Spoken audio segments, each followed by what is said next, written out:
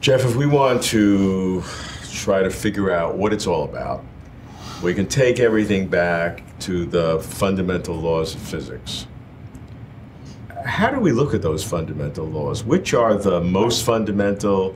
How deep can you go? Well, first of all, I don't know in principle if we'll ever really know. If we'll ever know everything that can be known in principle about the laws. There's a lot that's unknown there. It's an open question. But, okay, we can deal with what we know so far and the question that you asked. So one thing, what's natural to ask about this is that, of course, where do the laws come from? Why is it that the constants of nature are just the way they are, so that we have the kind of physics we have, which supports life, chemistry, et cetera, et cetera. Some decades ago it was not fashionable to ask that question, and since then it's another example of one of the big questions that's become central in physics to try to answer. The sorts of discoveries that Aharonov has made and that I spent a lot of my time working on give a very different approach and perspective on that question than what other people are doing. And so I have to explain two different aspects, two different fundamental discoveries which tell us something about the origin of the laws. One is the idea that the future is relevant to the present. Very important idea that's led to all kinds of interesting physics. And the other is a new kind of non-locality called dynamical non-locality, which... Define non-locality. Well, non-locality... fundamental to quantum physics. It's fundamental to quantum mechanics. People have said that this is really the most profound discovery of science. So really the first kind of non-locality was based on one of the complaints that Einstein had about quantum mechanics.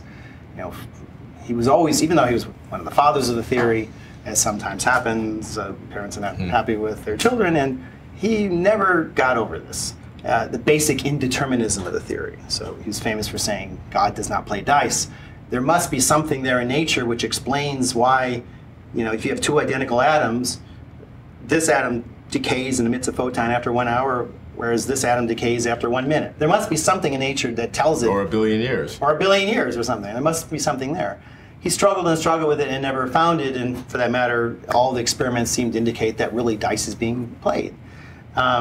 Eventually, he gave up trying to show that the theory was wrong. That's where he spent some decades, and it was kind of a little bit of an embarrassing point.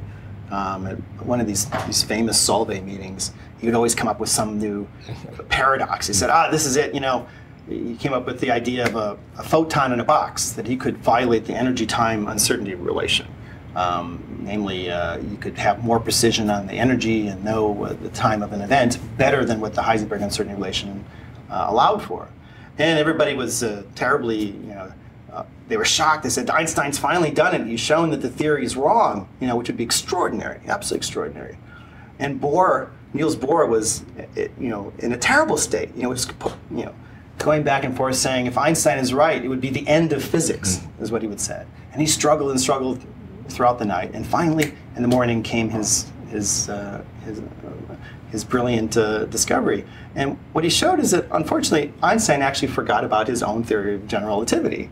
And he forgot to recognize the fact that the gravitational potential changes the uncertainty in the time. It has an influence on what the time is. So at that point, Einstein gave up trying to show that the theory was wrong, and he tried to show that the theory was just incomplete. There was something that was missing. And so he came up with this example that's known as the Einstein-Podolsky-Rosen state, which he posed as thought was something, just an example to show that the theory must be incomplete. People thought that was interesting. Nothing happened with it for 20-some years, until eventually, actually it was Yakir Aharonov and David Bohm, who showed that, for the first time, that in fact this state, the EPR state, was really there.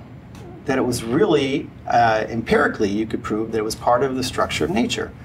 And some 8 years later, John Bell showed that, a very beautiful argument to show that it looks like there's a kind of non-locality which is going on there. And what it meant was that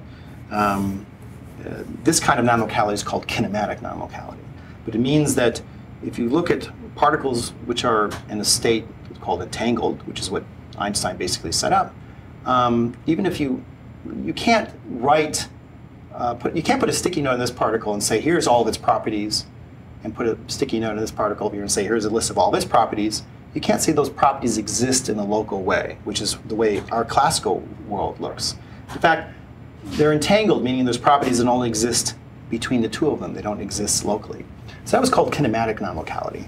And then along came, 2 years after Bohm and Aharonov made that argument that there's this kinematic non-locality, they discovered the Aharonov-Bohm effect, which is one of the fundamental aspects of modern physics.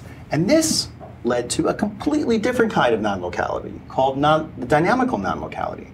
And this showed that the equations of motion of quantum mechanics are explicitly non-local, that things can interact at different points in space and in time in a way that no classical system would work. You see, in classical physics, if you have a force on a particle here, it must be the case that if you look at the potential, then there's a gradient to the potential. Mm-hmm. For example, we're experiencing gravity here, and there's a gradient to our potential of the gravitational field. And that explains what the force is.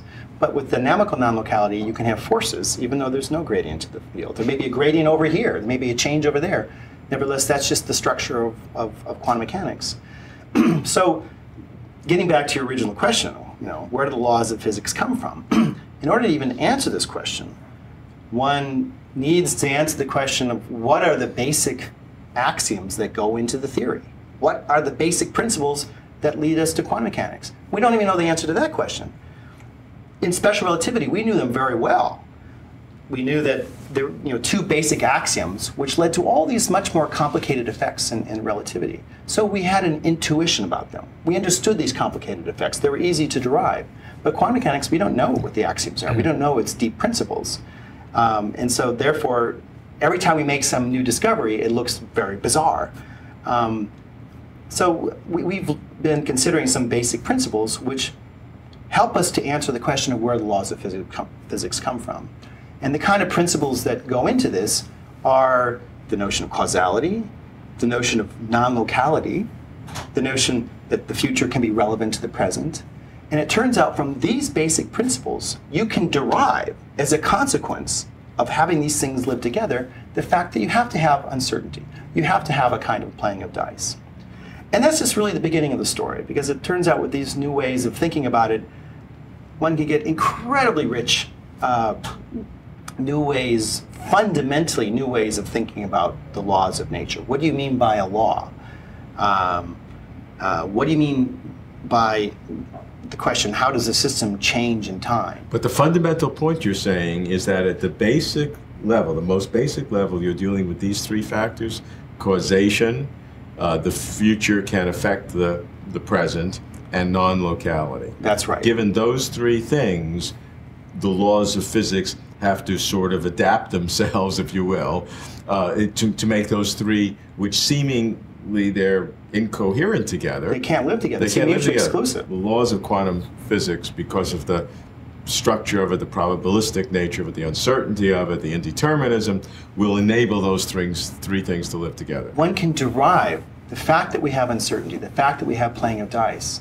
You have to have that as a consequence of these deeper principles, not the other way around. The usual way of thinking about quantum mechanics is that really the uncertainty, the playing of dice, was the fundamental thing. Right. And then we just have, as Abner Shimoni always used to say, we have a peaceful coexistence between the non-locality and causality. They just, it works out. See, the way of ordering the principles is the other way around. The usual way to think about quantum mechanics, the uncertainty is the deep thing. It's the fundamental axiom. And then these other things follow from it. Now we're just switching it around. We're saying the deep thing is the non-locality. The deep thing is the causality. The deep thing is the future is relevant to the present. And if you want to have these things living together, you can derive as a consequence of them the fact that you have the playing of dice. So from this, we get something incredibly beautiful and positive from this playing of dice. Not just the old way of thinking about it, that nature is capricious, just stuff happens for no reason whatsoever. But in fact, there's a deep reason for this kind of uncertainty.